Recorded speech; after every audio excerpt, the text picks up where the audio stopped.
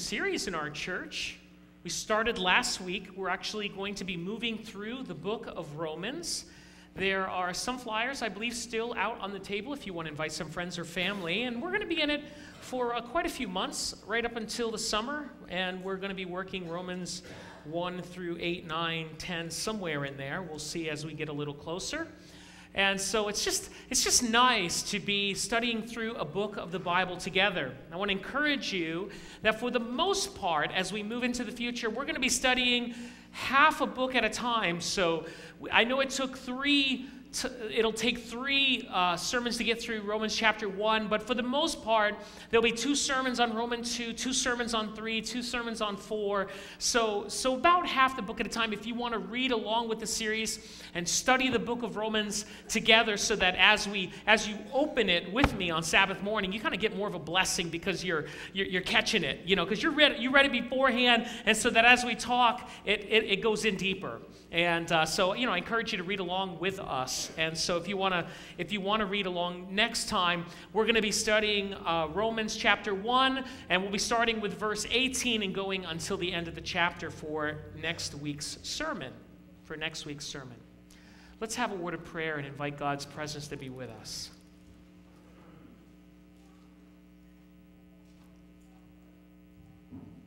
The fact that we need the Holy Spirit, our Father, is not contested by anyone here.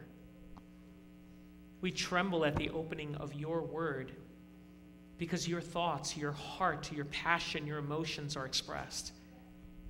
And Lord, we want to know you. And we want to know your Son, and we want to know your salvation, and we want your Spirit to speak to us today so that your words would just come through and ring loud and clear. We thank you in Jesus' name. Amen. Let's open our Bibles to the book of Romans, chapter 1. Today we're going to begin reading with verse 8. I will read right through our section, then we will go back and talk about it slowly. The book of Romans, chapter 1, and once again we'll begin with verse 8. And of course, if you don't have a Bible, you weren't able to bring one with you today, or you forgot yours, there are plenty of Bibles in the seats in front of you. Feel free to use one of our Bibles today. They are the New King James Version. They actually match the Bible that I have up front, so that as I read and share, you will be able to see the same words that I am reading. The book of Romans, chapter 1, and we'll begin with verse 8, and I will read all the way through to verse 17. First, I thank my God through Jesus Christ for you all, that your faith is spoken of throughout the whole world. For God is my witness, whom I serve with my spirit in the gospel of his Son, that without ceasing I make mention of you always in my prayers, making request if by some means now at last I may find a way in the will of God to come to you. For I long to see you, that I may impart to you some spiritual gift, so that you may be established. That is, that I may be encouraged together with you by the mutual faith, both of you and me.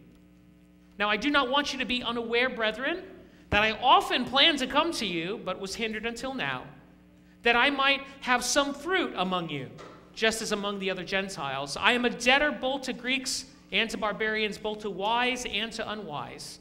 So as much as is in me, I am ready to preach the gospel to you who are in Rome also. For I am not ashamed of the gospel of Christ, for it is the power of God to salvation for everyone who believes, for the Jew first and also for the Greek. For in it the righteousness of God is revealed from faith to faith, as it is written, the just shall live by faith. Man, beautiful passage of Scripture. Let's go back and look at verse 8. The first thing that struck me when I began to read these scriptures in the book of Romans chapter 1 is that Paul was really a pastor. He really was a pastor. Anybody here have a favorite pastor in your life? I'm sure that each of you have had many good pastors. But is there one pastor that really stands out to you? Is there one pastor that in your lifetime just has made the difference in your life spiritually? They visited you. They prayed with you. They cared about you. In the moments when you really needed it, there was a pastor there for you. Anybody here had that experience? Many of us have, haven't you? I have a pastor who made an impact on my life. It was Pastor David Berthew. He was the pastor that baptized me. He was the pastor of the church in Quinebaug, Connecticut when I became a member there, when I walked in at 19 years old, a drug addict with my messed up life. And I walk in, and this is the pastor that ministered to me. Now, I'll tell you that he wasn't perfect. Shock, should cross all of you. Pastor, that's not perfect? Yes. Most pastors are not perfect. Actually, all pastors not perfect. But this pastor, like all pastors, not being perfect, he wasn't a very good preacher. And I'm not saying that to hurt him, or that just wasn't his thing. Preaching wasn't his expertise. It was visiting. He was a visitor. And he was out, and he would be driving through your area and think, you know what, I'm going to stop by and just see how they're doing. And he would just show up at your house. And you'd open the door and say, who's here? At 7 o'clock at night. And there would be Pastor B. That's what we called him, Pastor Berthew and Pastor B. Pastor B, how you doing? Come on in. And he just had a heart for people. He was the most loving, the kind, and it was exactly when I needed at that time of my life. Just that compassion. But not every pastor is the same. Have you noticed through the years that some pastors may be really good at preaching, but not as good at other things? There's some pastors that are great administrators, but maybe they're not as good as evangelism. There's some pastors that are great at evangelism, but maybe they're not very good people persons. We're just all different, but we all make an impact in our giftedness for God. What I realized as I read this passage of Scripture is that Paul had a pastor's heart. Now, that shouldn't surprise us, but we always lift up Paul so high. We think of him as the great apostle, the evangelist, the one who went forward and was shipwrecked. And we read all the stories, being snake bit and adventure and all these different things that he went through, being beaten and whipped and singing in the prison and being broken out. But in the end, as I read Romans chapter 1, 8 through 17, I realized that we are reading about a pastor who thought as a pastor and cared as a pastor. Notice verse 8. First, I thank my God through Jesus Christ for you all, that your faith is spoken of throughout the whole world. The whole world. Now, by the way, as I think about this verse, the first thing that comes to mind is when Paul talks about their faith being known throughout the whole world, he can't mean among people who do not believe. He can't really mean that the people in China know the faith of the little tiny Christian church in Rome. He can't be meaning that the people in Athens, that the general population of Athens know about the faith of this little tiny church in Rome, because we're talking about a movement that has just begun. There are small churches and cities scattered throughout Asia, and now there's a small church in Rome, and Paul is writing to them. So what he means when he says that their faith is known throughout the whole world, he's talking about all the churches in the known world. All the Christians in the known world, they know of the faith of that little group that's in Rome. They're familiar with it. All the churches know, all those people know about the passion and the faith of those who are living in Rome. And by the way, it's interesting in this verse that Paul gives us an idea that faith is not something that is generated, something that comes from inside of us. I noticed that the first thing he does is he thanks God for their faith, which means that faith must be a gift from God. Now, most of us, when we think of faith, think of, I have so little faith. I've heard that many times. Oh, but Pastor, I have so little faith. And it sounds like I'm trying to have more faith, but I'm not very good at it. Anybody ever feel that way, that they're trying to have faith and they're not very good at it? Paul here is giving a different idea. Paul is saying faith is from God because he's giving thanks to God for their faith, as though God gave it to them. Does that make sense what I'm saying? As a matter of fact, in the same book, in the Romans chapter 12, verse 3, if you just flip over to Romans chapter 12, verse 3, Paul is going to give this same idea that faith is really a gift from God. book of Romans, chapter 12, verse 3. We'll study Romans 12 a lot later. Hopefully we'll do it this year. Romans 12:3 says, "For I say through the grace given unto me to everyone who is among you, not to think himself more highly than he ought to think, but to think soberly, as God has dealt to each one a" what? Measure of faith. So according to Paul, we shouldn't think too much of ourselves. Oh, I'm a faithful Christian. I'm really good at this, I believe in God and I have great faith. You shouldn't think too highly of yourself because God gave you that measure of faith. And by the way, there are some here that think, well, God really messed up because he only gave me a little bit. A measure is a measure. And he has given to each one a measure of faith. Now it sounds to me like you want to say, but it's a measurement. And I don't know what happened to his measuring cup when he was measuring out mine. But it's too little. It should be more for me. God has given us enough faith for several things. Let me tell you what he's given us enough faith for. Number one, God has given us enough faith to believe in his Son. He's given us enough faith so that all of us can experience salvation through Jesus Christ. He's given us enough faith so that we can experience the joy of salvation and the work of the Holy Spirit in our life. He's given us enough faith so that we can use our gifts for his glory, and he's given us enough faith to be able to witness for his name. In other words, he's given us enough faith for everything we need.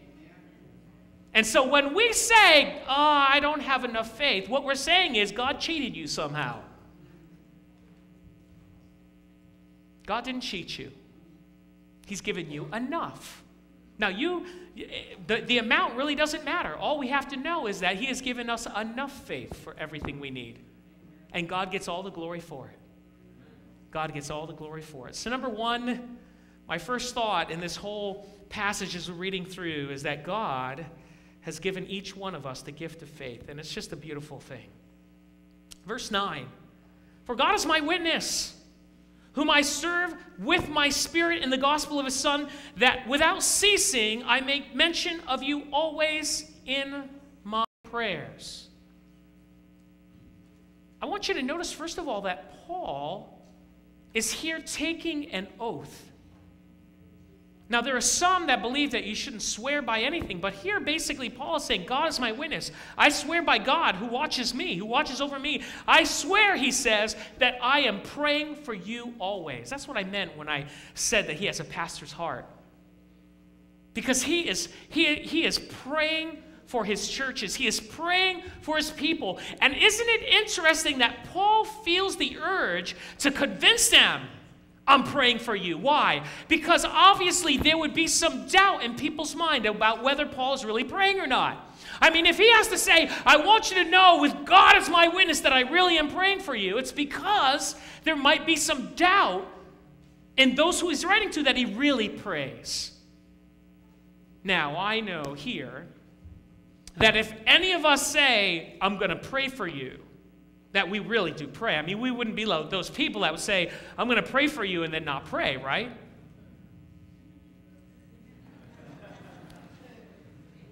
Don't raise your hand. But have you ever said, I'm going to pray for you, and then 3 days later you remember, right? The thing that you were going to pray for happened like a day ago, and all of a sudden like, okay, God, I don't know what happened, and I was supposed to pray 2 days ago, but I'm praying today for the thing that happened yesterday. You've never done that before, right? Paul knows the weakness of human nature. By the way, Paul's human here. And what he wants to convince them is, he says, I want you to know, as God is my witness, that I really do pray for you every day because I care. He's saying, I love you. It can only come out of a heart of love. And this pastor's saying, I love you with passion, and I want you to know, and I want you to be convinced that I really do pray for you every single day, and it comes from my heart that it's the real thing. Verse 10, making request, if by some means, now at last, I may find a way in the will of God to come to you. What was he praying? He's praying, I want to go, God. I want to go to Rome. I want to go to Rome. Why? Because Rome was the capital of the known world. Rome was the place where the leadership of that time, Rome conquered most of the known world at that time, all of Europe and even into North Africa. Rome was the ruler of that land. And so Paul wanted to be in Rome because then he could have influence on leaders and people that would affect an entire nation. Paul wanted to go and preach at Rome so much because he wanted to make a difference. But I want you to notice something. He's praying in verse 10, and he's making requests to God if some way he can find a way, and notice this word, in the will of God to go to Rome. What does that mean? It means that Paul didn't go just because he wanted to go. He was only going to go if God said to him, go. Now, we do a lot of things that we want to do just because we want to do them. But Paul here is giving insight into how he made decisions for his life. And here the scripture is telling us that Paul, just because he wanted to go to Rome, by the way, would it be a good thing for him to go to Rome? Sure. Would he be able to affect positively the church? Sure, isn't he one of the apostles, the great preachers, the great builders of the church during this early church period? Sure. Don't you think he would be a positive influence on Rome? I'm sure that he could think of 100 reasons why it would be a good idea for him to go to Rome. But did he go? No. Because God hadn't said yes to him yet. You know, sometimes we do good things just because they're good. But just because they're good things doesn't mean that God wants us to be doing those things. I'm guilty of this too, myself in my own life. I make decisions, and then later on I regret them. Even though they were good things, I look back on it and I go, man, I wish I hadn't done that. And then I realize at some point that I really didn't ask God if he wanted me to do it because I thought, oh, it's a good thing. He must want me to do it. Right? Hey, I mean, why would God say no? This is a wonderful thing for my life. This would be so positive for me. I'm sure Paul had many good reasons to go to Rome, but he would not go without God's will. Do you know what God's will is for your life? Do you know where God wants you to be and what he wants you to be doing? Or are you just living your life doing good things because they're good things? Are you living in God's will? Or are you just living? I think there is a need in the church today for people who would be willing to do what God wanted them to do versus just what is a good thing to do. There's a need today for more people who would seek out and spend the more time, and I'm guilty of it, spend more time of figuring out, God, what do you want us to do? Rather than just doing what we think are just good ideas. Do you know what God wants you to be doing? If you don't, find out. Take the time to ask. Paul is saying, I prayed, and I prayed every single day that God would release me to go to Rome, but so far, he said no. Do you know what God wants you to be doing?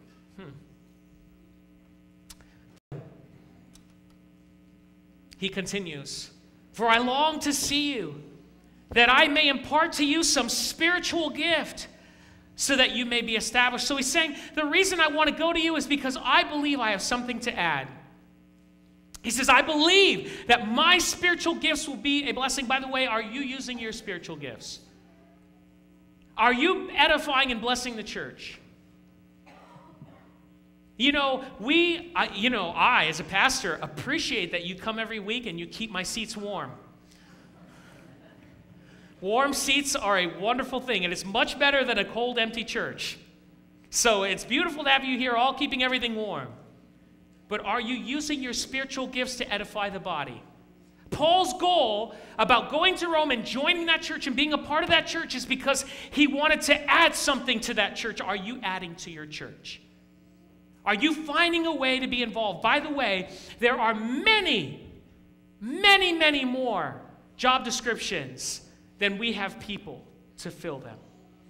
And you know what's amazing is that whenever anybody comes to us as staff and says, Pastor, I want to serve in some way, somehow a position or a place or a job or something opens up that fits them perfectly. Why?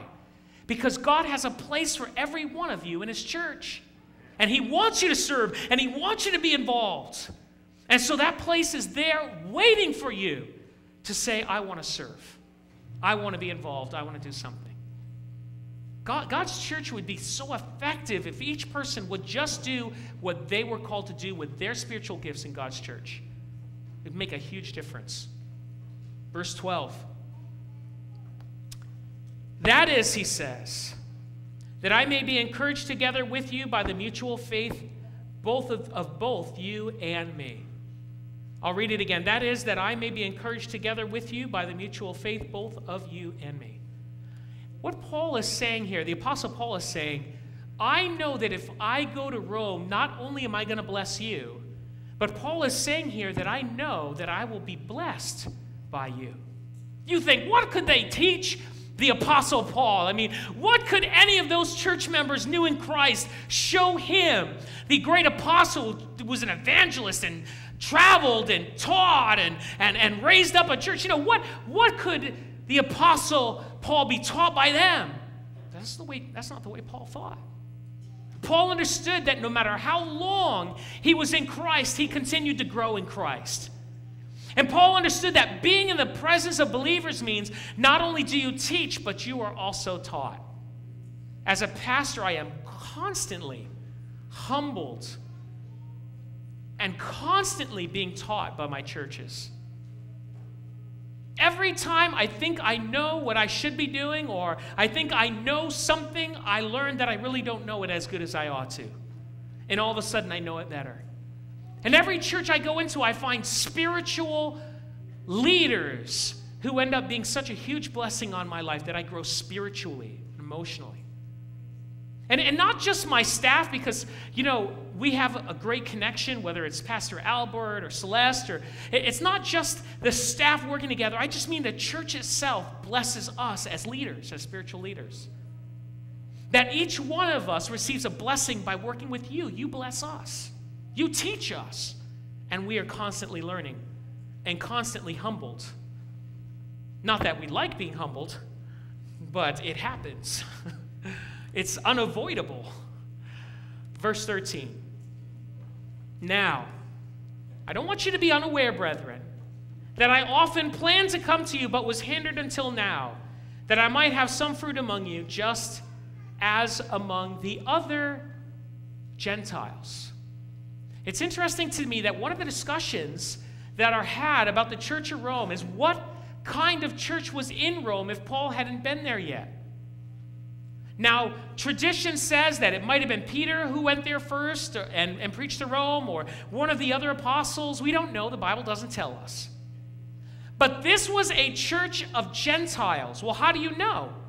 Because Paul just said that he wanted to go so that he could have the same influence, the same fruit, as in that last sentence it says, just as among the other Gentiles.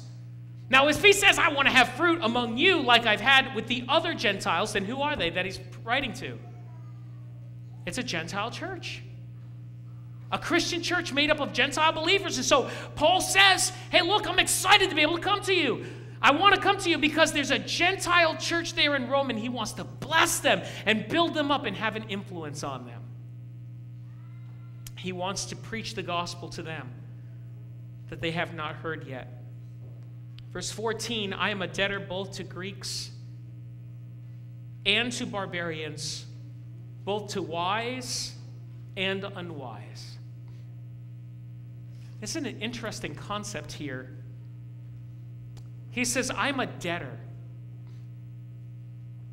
And the idea is that if you're a debtor, it means that you owe money to somebody.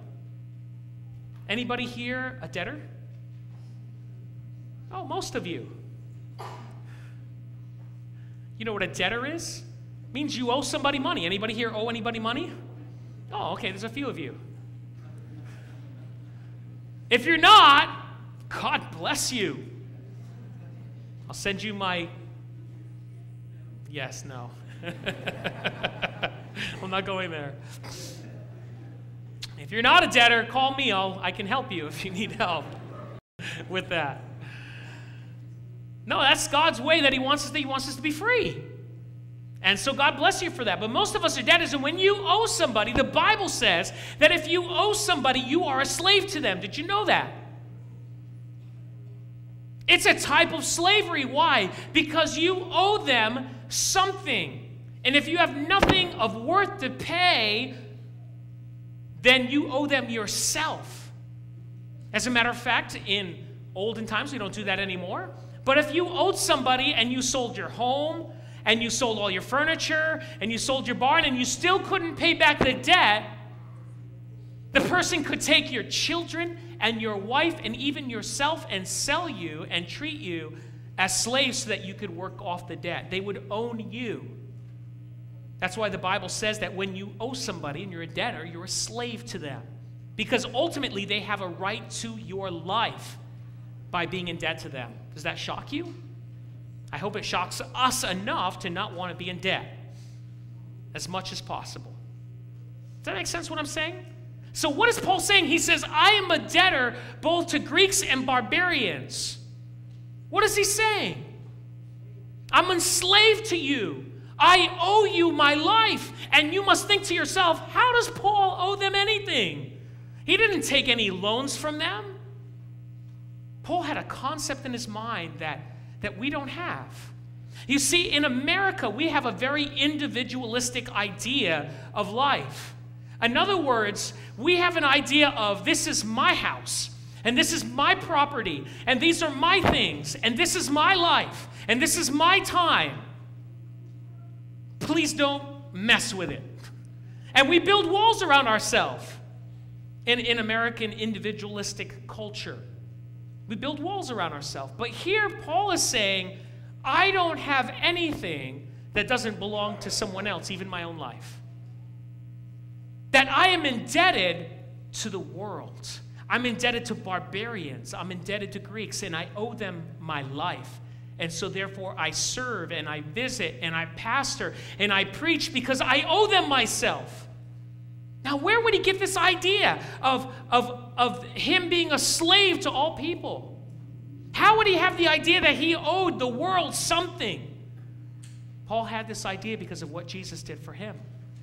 You see, because he had a debt that was so large he could not pay it on his own. It was called his sin. And Jesus paid the price with his blood. And so because of that, he was indebted to Christ. And the Bible says that when we are indebted to Christ, we are indebted to the world. Because we realize that others also, all around us, are in the same place as us. And so Paul wanted to preach to them so that they might know the freedom that was in Christ. He was indebted to the gospel, and he was indebted to all people to preach it and to share it as much as possible. I'm a debtor to both Greeks and barbarians, both to wise and unwise. In other words, he was not a respecter of persons. He preached to everyone the same. Verse 15. So as much as is in me, I am ready to preach the gospel to you who are in Rome also. He's been ready for a while, by the way. He was just waiting for God to say go so that he could go. He's been ready for some time. Let's go to our next verse, verse 16. Paul says, for I am not ashamed of the gospel of Christ, for it is the power of God to salvation for everyone who believes, for the Jew first and also for the Greek. By the way, kids, what's our word for today? Gospel. That's right. So every time I say gospel, you want to write that down. Gospel, gospel, gospel, gospel, gospel, gospel, gospel, gospel, gospel. Did you get all that? I hope so. I haven't done that in a while to you, but it was just that there was a lot of pleasure in that. I want to remember to do that more. So, in verse 16, we get to the core of what we are reading today. The core passage, 16 and 17, that we want to spend our time talking about, because these words this is one of those verses that you should memorize. These are one of those verses that you should have by memory in your arsenal of Scripture. He says, I am not ashamed of the gospel of Christ. By the way, why would he need to say, I am not ashamed? Because there is the potential for shame, isn't there? If there was no potential for shame, would he need to mention it? Okay, so who is he afraid of being ashamed before? Other Christians and other church people? No, because we all believe alike. Are you ashamed to say that you're a Christian here today? If you're here in church, okay, it's probably because you in some way believe in Jesus Christ, or in some way today you're here for a reason, a spiritual reason, and so you're not ashamed because you're already in the church. But it's different when you're in the workplace, isn't it? If you work in a public school system, is it so easy to profess your Christianity and your love for Jesus Christ? It's not as easy, isn't it? If you work in construction and you're on a crew with 50 other guys and they're cursing and they're doing things that you would normally do, is it easy to confess your love for Jesus Christ and to share with them the Word of God? Is that easy? No. You see, what Paul is saying is that there is a temptation, not in the church, but there's a temptation out there to be ashamed of who we are. It was even a temptation to Paul. Otherwise, he wouldn't have said it. Do you understand that? It was a temptation even to him to be ashamed of the gospel. But he wanted you to know that he was not ashamed of it. In other words, he was making a decision in his mind. I am not ashamed of the gospel. Even though I could be, I am not. Are you ashamed of the gospel? Are you ashamed of the name of Jesus Christ? Do you have the confidence in all that Jesus has done for you to be able to share his name with others, to share his word with others? Paul did. He says, I am not ashamed. The world will see no value in it, the gospel. The world will see it as foolishness, and anybody who believes in it is a fool. I don't remember which great philosopher said it, but religion is the opium or opiate, thank you, of the masses. In other words, it's a drug. It just makes people happy. It makes them calm, but it's all a lie. They just take it to be at peace. That's what people believe outside of the church, that religion is just a drug so that you can be happy. No different than anything else.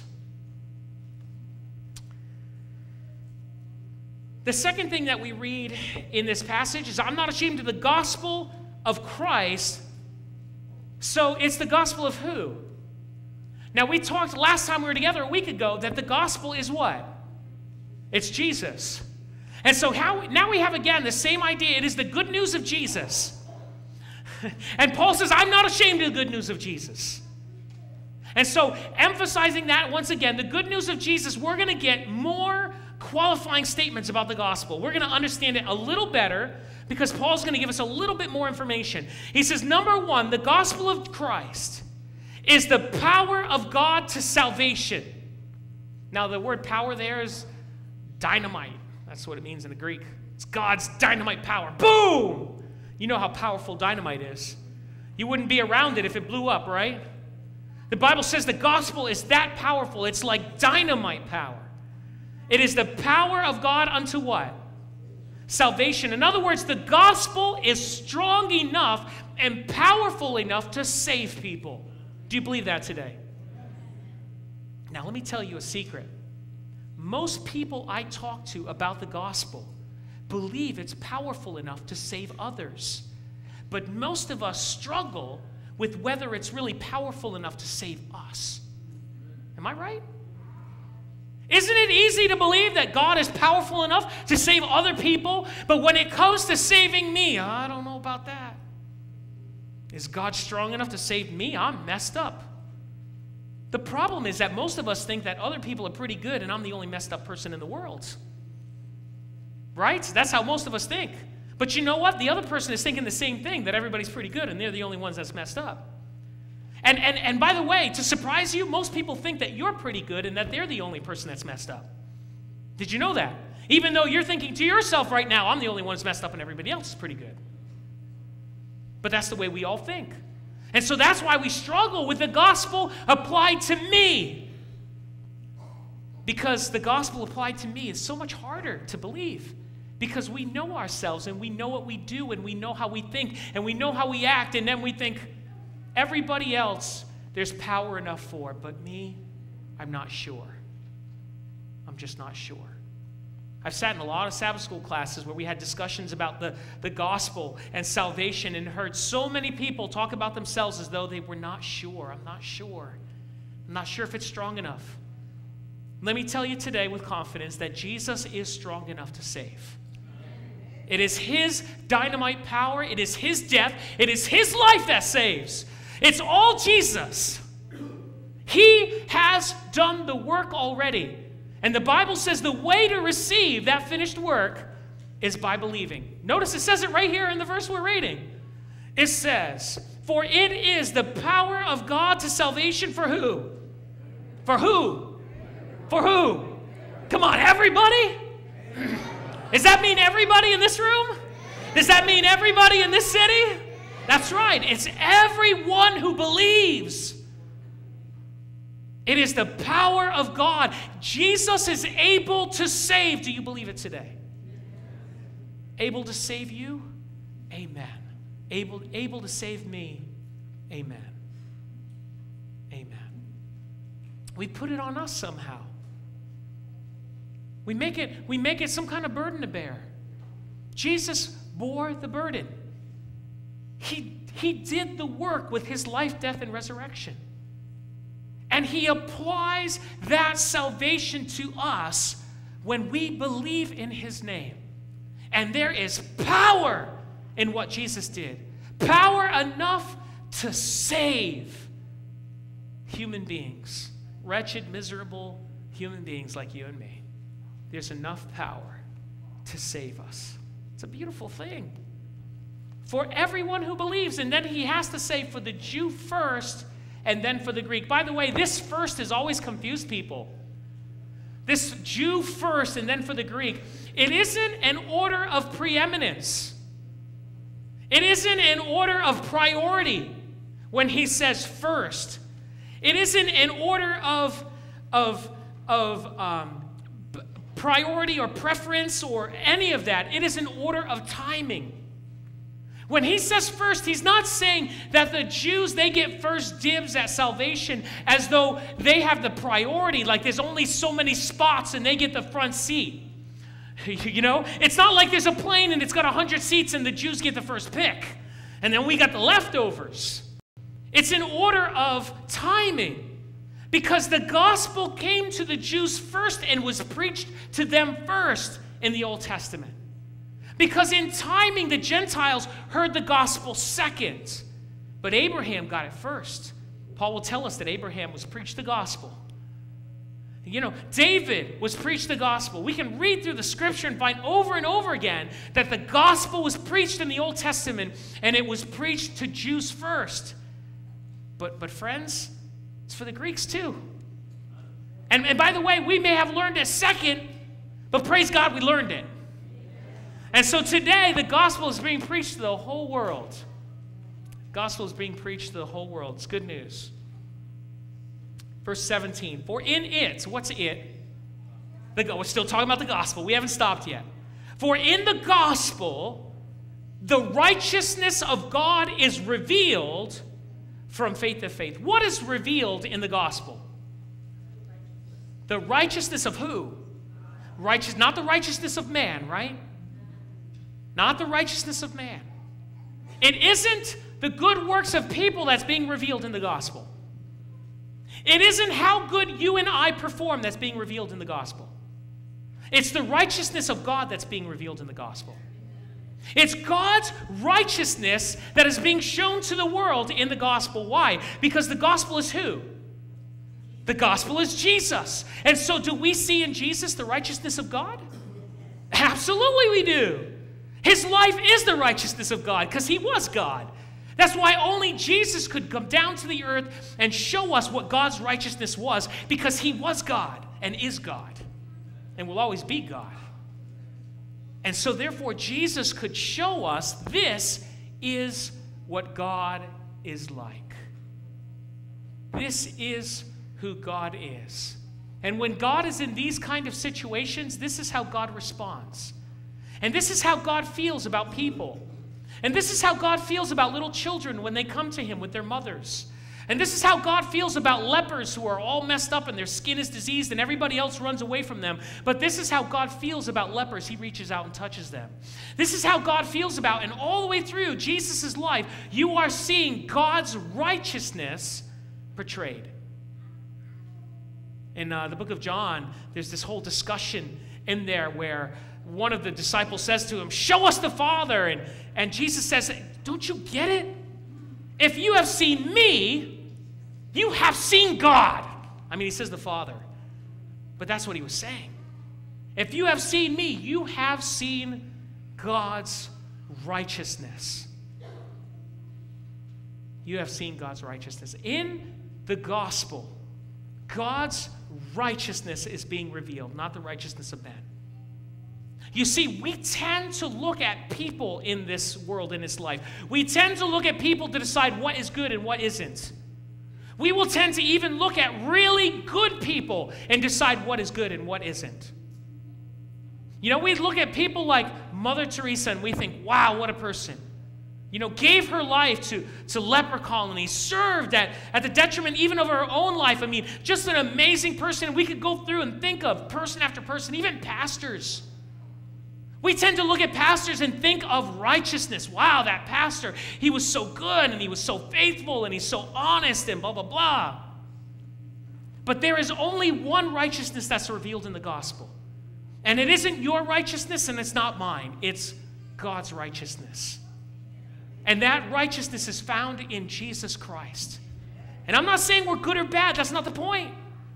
The point is that in the gospel, the only righteousness that matters is the righteousness that comes through Jesus. That's the only one that matters. And by the way, it's the most beautiful one. It's the most beautiful one. Because you know what? If we were to stand up and tell people to look at me and my righteousness, if I make a mistake, then everybody's going to be disappointed. But Jesus will never make a mistake. When you look unto Jesus, the author and finisher of our faith, you will find the salvation and hope that you need in Christ. It is not found in us. It's not found in another person. We get so disappointed when other people fall because maybe we were looking at them and saying that's righteousness, and it's not. It is the righteousness of God. Now, by the way, later on in Romans, we're going to find out that God's righteousness is given freely to us. And that's a beautiful thing. But it's still God's righteousness, it's not ours. See, we get confused sometimes because we think when God's righteousness applies to us, people start thinking it's our righteousness. And it's not, it's God's. He still gets all the glory and the honor. And it still belongs to Jesus. And so when people see us living a different life, a loving, kind, gracious, long-suffering, patient life, and they think, wow, what a wonderful person, it's still Jesus. Because we know ourselves. We know that we are not kind and loving and joyful and good and long-suffering and self-controlled and all those. That we got none of that. We know how we are. Impatient, quick to anger, jealous, proud, contentious, gossipers, thieves, liars. Am I telling it wrong? We know who we are. So if anything good comes out of us, it has to be Jesus. So even in the gospel where God's righteousness is revealed, it is still Jesus Christ and not us. He gets all the glory from beginning to end. For in it, the righteousness of God is revealed. How is it revealed? From faith to faith. As it is written, the just shall live. Notice the application now. It has gone beyond God's righteousness as something that was in Jesus. But now Paul is saying that something happens when you have faith in Christ. And what happens when you have faith in Christ? All of a sudden, God's righteousness is no longer something that's only over there in God. Now where do we find God's righteousness? Find it in people because of faith to faith. The just are those who have received God's righteousness. They live by faith. Those who have received Christ's righteousness have it because of faith. You know, don't miss this powerful point. This phrase, the just shall live by faith, is the phrase that took Martin Luther off his knees as he was climbing the steps doing penance. This is the phrase that caused his mind to open and the Reformation began. This is the book that transformed his thinking and understanding about who God was, and it turned the world upside down. Don't miss the point that not only is the gospel the righteousness of God, but the gospel is the righteousness of God that when we believe, we receive the righteousness of God. Not because we're good, not because we've done any better than anybody else, but simply because God gives it as a gift. To you, to me, to anyone who believes, whether you're a barbarian or a Greek or a Jew or anybody, it doesn't matter who you are, whether you're rich or poor, whether you're male or female, when you believe in God, you begin to live by the righteousness of God instead of your own righteousness. Suddenly, the righteousness of God, so beautiful and so perfect, found in Jesus Christ, is given to you. A poor example of righteousness. And all of a sudden, people begin to notice because you're changed from the inside. Something's different about you. You have more peace. You have more patience. Something's different about you because Jesus is in your life, because God has given you his righteousness. Suddenly, you're not angry as quickly. Suddenly, the things that you care about have changed. You care more about the things of God. Suddenly, sermons are not so boring. Suddenly, you study your Sabbath school lesson, not because you have to, but because you want to. Suddenly, the same verses in the Bible that you couldn't read because you would fall asleep halfway through, all of a sudden are so interesting and alive that your heart is beating. That your mind is just enthralled with it. Suddenly there's something different about you, and it's not you. It's faith in Jesus Christ and his righteousness in your life. That you are being changed and transformed by that very righteousness into God's image. When Luther heard the words on his knees, the just shall live by faith, he understood that it was not his righteousness that made God happy, but it was the righteousness of God that made God happy. And that righteousness was found in Jesus. And he got up off his knees and he understood for the first time clearly that it wasn't about him at all, that it was about his God and Savior. And he began to preach it with fire. And it turned the world upside down. Know with confidence today that God has enough power to save. And that power of the gospel is found in the righteousness of God and what Jesus did in his life, death, and resurrection. And not only is it in Jesus' life, death, and resurrection, but that power is applied to your life when you believe. And so that you can live a different life, a new life, a powerful life in Jesus Christ. We're going to read later on in Romans 6 and other places where it makes these profound statements so that you are no longer a slave of sin, but you become a slave of righteousness. Not your righteousness, but God's righteousness. And you read these verses over and over again, and you realize that Romans is trying to tell us that if we want change and transformation, it starts with faith in Christ, and then our lives change. How many today desire faith in Christ? How many today would like to raise their hand and say, Lord, I want your righteousness, not mine. I want to experience the righteousness that you give and not my own. Praise the Lord. God's righteousness is available to all who will believe on Jesus Christ today. It is simple,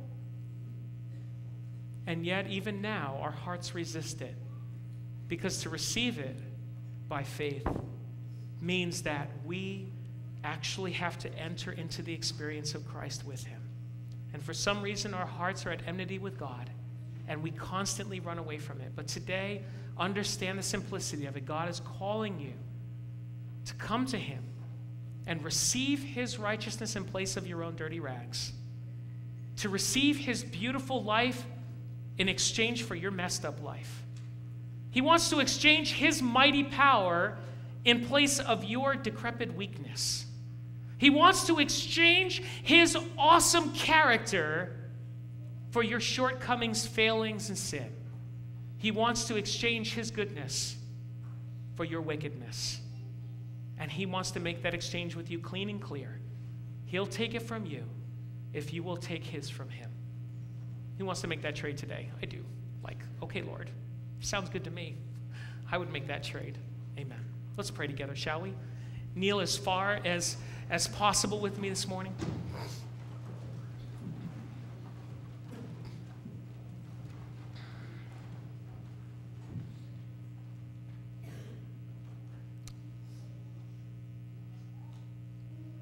Our God and our Father, there are so many wonderful lessons for us to learn from your scripture. The first thing that we learn this morning, Lord, is that we can come with confidence to you because you gave your son Jesus to us to save us. We have nothing to fear, Lord, because your love shines through the gospel as we read. When we realize, Lord, how frail we are, we look for your strength. And when we understand how needy we are, Lord, we look for your grace and your gift. Today, Lord, we are willing to give up our wretched lives to receive your perfect life.